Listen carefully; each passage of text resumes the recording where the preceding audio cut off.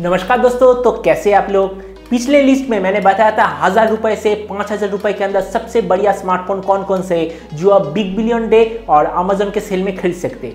इस लिस्ट में मैं आपको बताऊंगा 5001 रुपए से लेके 8000 रुपए के अंदर आपको कौन कौन से बढ़िया स्मार्टफोन मिलेगा बिग बिलियन डे और अमेजन ग्रेट इंडियन सेल में। वैसे मैं जो स्मार्टफोन बताऊंगा वो हर एक प्राइस रेंज में एकदम डेफिनेट चॉइस है, मतलब उससे बढ़िया चॉइस आपको बिल्कुल भी नहीं मिलेगा। अगर आपको कोई भी मिला तो नीचे कमेंट सेक्शन में मुझे बताइएगा, मैं आपका नाम नेक्स्ट वीडियो में जरूर लूंगा। तो चलिए शुरू कीजिए आज का वीडियो बिना कोई वक्त गवाए। अगर आप गैजेट वर्ल्ड चैनल पे नए हैं और ऐसी वीडियो हर रोज देखना चाहते हैं तो गैजेट वर्ल्ड चैनल को सब्सक्राइब करना बिल्कुल भी मत भूलिएगा।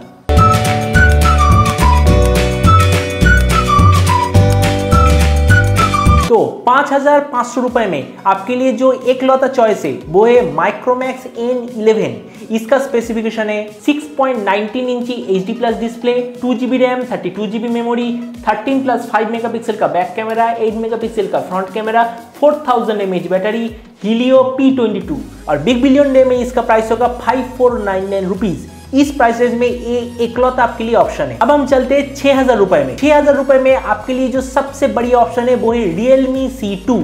इसका स्पेसिफिकेशन है 6.1 inch HD plus display, 2GB RAM, 32GB memory, 13 plus 2 megapixel back camera, 5 megapixel front camera, 4000 mAh battery, Helio P22। तो अब हम चलते हैं अगले सेगमेंट पे। तो 6500 रुपए में आपके लिए ओवरऑल सबसे बढ़िया स्मार्टफोन है Redmi 8A और इसका स्पेसिफिकेशन है 6.22 inch HD plus display, 2GB RAM, 32GB memory, 12 megapixel back camera, 8 megapixel front camera, 5000 mAh battery with 10 watt fast charge, Snapdragon 439। अगर आपका मेन ऑब्जेक्टिव है कि आपका सेल्फी या फिर बैक कैमरा बहुत ही बढ़िया हो तो आपके लिए एक दूसरा स्मार्टफोन है वो है Lenovo K9। स्पेसिफिकेशन है 5.7 inch HD plus display, 3GB RAM, 32GB memory, 13 plus 5 megapixel का बैक कैमरा और 13 प्लस 5 मेगापिक्सल का फ्रंट कैमरा, 3000 mAh बैटरी और हीलियो P22। वैसे ये बड़ा स्मार्टफोन मैं आपको रेकमेंड करूंगा अगर 6500 रुपए में आपको एक कैमरा स्मार्टफोन चाहिए तो। अब हम देखते हैं 7000 रुपए में कौन कौन से स्मार्टफोन है। अगर 7000 रुपए में मैं आपको ओवरऑल बढ़िया स्मार्टफोन दूं तो आपके लिए जो चॉइस है वो है Infinix Hot 8। इसका स्पेसिफिकेशन है 6.52 inch HD plus display, 4GB RAM, 64GB memory, 13 plus 2 plus low light sensor और 8 मेगापिक्सल का front camera, 5000 mAh battery, Helio P22। 7000 रुपए के अंदर ये ओवरऑल बढ़िया स्मार्टफोन है। 7000 रुपए के अंदर अगर आपको एक ऐसा स्मार्टफोन चाहिए जो कि गेमिंग के लिए बहुत ही बढ़िया हो और जिसका बैक कैमरा फ्रंट कैमरा एकदम बढ़िया हो, मतलब जो स्मार्टफोन स्पेशली गेमिंग और कैमरा के लिए बना है,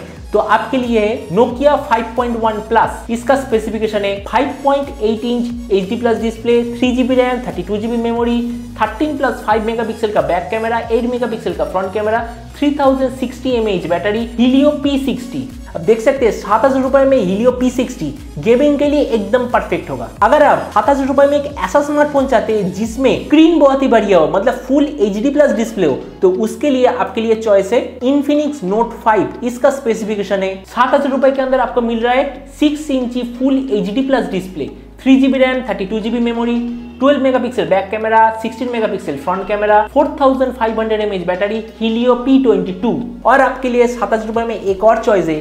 अगर आपको 7000 रुपए में ऐसा स्मार्टफोन चाहिए जिसमें बस स्नैपड्रैगन का बढ़िया प्रोसेसर हो तो आपके लिए Asus Max M2।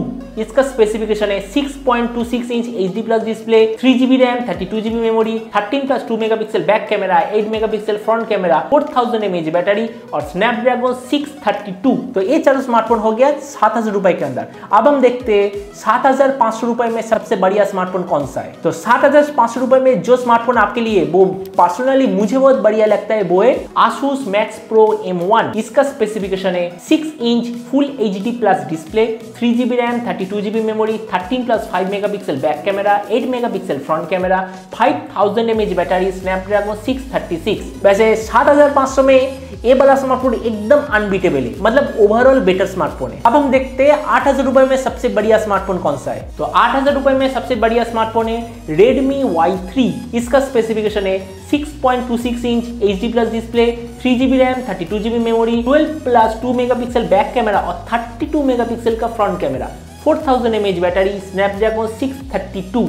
अगर आपको 8000 रुपए के अंदर एक ऐसा स्मार्टफोन चाहिए जिसमें बहुत ज्यादा रैम और बहुत ज्यादा स्टोरेज हो तो आपके लिए Lenovo K9 Note इसका स्पेसिफिकेशन है 6 इंची HD plus display, 4GB RAM, 64GB memory, 16+2 megapixel back camera, 8 megapixel front camera, 3760 mAh battery, Snapdragon 450। और इन तीनों स्मार्टफोन के अलावा वो एक और स्मार्टफोन है जो कि 8000 रुपये प्राइस है, लेकिन मैं इसे कोई भी कैटेगरी में नहीं रख सका। उसका नाम है Honor 10 Lite। इसका स्पेसिफिकेशन है 6.21 inch full HD plus display, 3GB RAM, 32GB memory, 13+2 megapixel back camera, 24 megapixel front camera, 3400 mAh battery, Kiren 710। और इसका प्राइस भी 8000 रुपए के अंदर है। तो ये लिस्ट था 5000 से 8000 के बीच में कौन कौन से बढ़िया स्मार्टफोन है, और मैंने सारे स्मार्टफोन का लिंक नीचे डिस्क्रिप्शन में दिया है। फ्लिपकार्ट बिग बिलियन डे शुरू होने से पहले ये सारे स्मार्टफोन में से आपको कौन सा पसंद है उसे आपके विश लिस्ट में डाल दीजिए। अगले वीडियो में आएगा इसका नेक्स्ट पार्ट। तो आज का वीडियो यही था। उम्मीद आज का वीडियो को पसंद आया होगा। अगर वीडियो को पसंद आए तो इसे लाइक और शेयर करना मत भूलिएगा। अगर आप इस चैनल पर नए हैं तो इसे सब्सक्राइब भी कर दीजिएगा। और आपके जो भी विचार इस वीडियो के बारे में बोलिए कमेंट सेक्शन में जरूर लिखिएगा। तो मिलते हैं अगले वीडियो पे। तो तब तक stay tuned and always remember, think positive, B positive. Thank you.